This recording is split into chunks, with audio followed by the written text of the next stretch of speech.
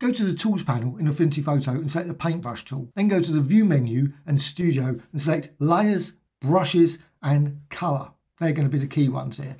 And now just apply a brush stroke. Now I'm using at this point, very basic brush, 16. But I can set it to say 32 or something slightly bigger, 19, whatever.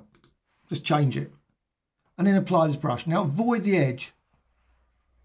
Avoid going over the edge or going even close to the edge. I think it's nicer. Now you can of course vary the size. You can just go over here and just, I'm just going to, and you could of course use multiple layers and then build up a very complex design if you want to. But I'm just using a single layer with a stroke, a continuous stroke or separate strokes, but a fairly nice mix of doodles all over the screen.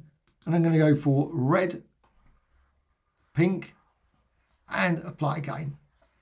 But avoid going too close to the edge. And you can always resize. So you can always select the move tool and you can always resize it so you can just sort of put it back there. Now with that, what I can do, I can go to Layers panel. I can go to Effects just down the bottom and click there. Go for Outer Shadow. So I'm just going to go for an outer shadow and set it to whatever you want. But I'm just going to go so you can just see it. That's the key thing. As long as you can see it, just set it to 14, 14, 51. It really depends on the size of your document, etc. And also 3D, just go to that one and then set the radius. You can go for, say, 7 or 8. You don't want to push it too far because it just doesn't look as good, I think, personally. I think it works about 8 or 9 for this size of document. Now, once you've got that, what you can now do is you can convert this into a brush. But you need one extra step, which is go to a layer and rasterize. So go to layer. I know it looks like it's pixel layer, but layer and rasterize and turn that off. And the reason I'm doing that because I want to actually have this shadow and rasterize. Now you may find that you can save it to brushes without having to do this step, but I found that that's the best way of doing it. So now it's rasterized. Everything, there's no effects here. So you can see no effects there. Now what you can do, you go to the brushes panel. And with the brushes panel, just bring that over there. You can see now brushes. Now I'm going to put it to this category. You can put it to any category, of course. And you can go down here, new brush from selection. So new brush from selection, and then you can see you've saved it. Now you can see one I've done earlier.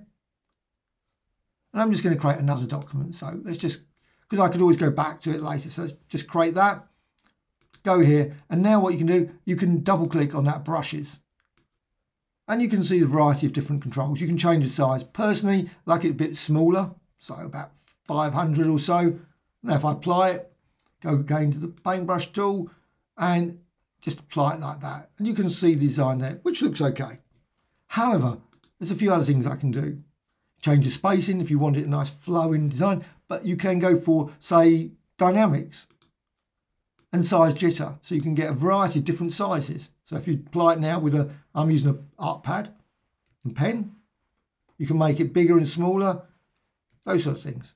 But also what you can do, you can add scatter into it as well. If you want to add some scattering, quite reasonable as well. Just scatter it so it scatters off different directions.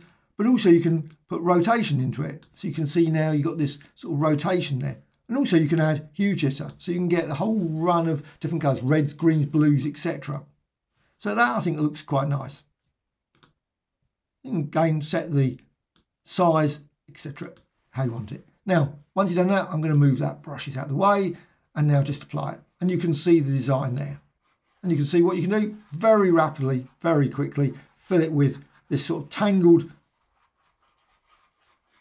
And that will take a bit of time just doing it manually, I think. So it's quite nice just to be able to quickly fill the design like that. And of course, once you've done that, you can always go and apply various filters, distort, deform, etc. Maybe other effects and recolor it as well. So layer, new adjustment layer, and you maybe go, you know what, I want it in black and white. You can always go for black and white and you can see the design there in black and white and tweak that and create a variety of different designs that way. Up to you. If you don't want that, of course, just deselect it. Hope you found this of interest. Thank you much.